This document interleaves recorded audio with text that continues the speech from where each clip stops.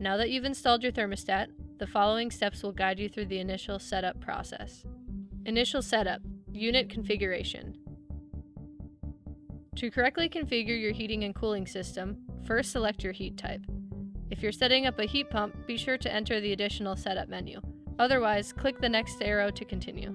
For heat pump systems, set the reversing valve configuration. Emergency and auxiliary heating can also be configured from this screen. Click Continue. Configure the number of stages according to your heating and cooling equipment. Then click Continue. Last, select the humidifier or dehumidifier option if applicable. Now your unit will be correctly configured to operate with your new thermostat. Click Next to continue. Initial setup, date and time. To set the date and time for your device, first select a 12-hour or 24-hour format. Next, adjust the time on your device using the up and down arrows. Follow the same process to set the correct date on the device. Last, choose the date format. Now your date and time will be correctly set on your Bosch Connected Control. Click Next to continue. Initial setup, Wi-Fi.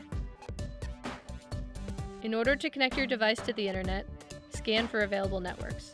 Tip: the Bosch Connected Control only works with 2.4 GHz networks or networks not requiring web authentication.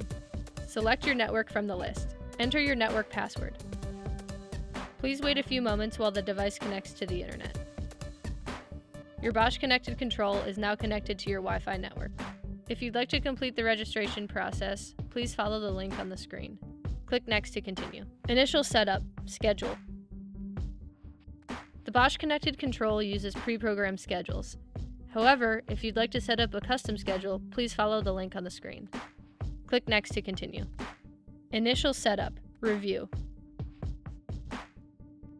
You have now successfully set up the Bosch Connected Control thermostat. Review your settings and click Complete if you are finished with the initial setup. You will be directed to the main menu screen. Please contact customer service for any questions.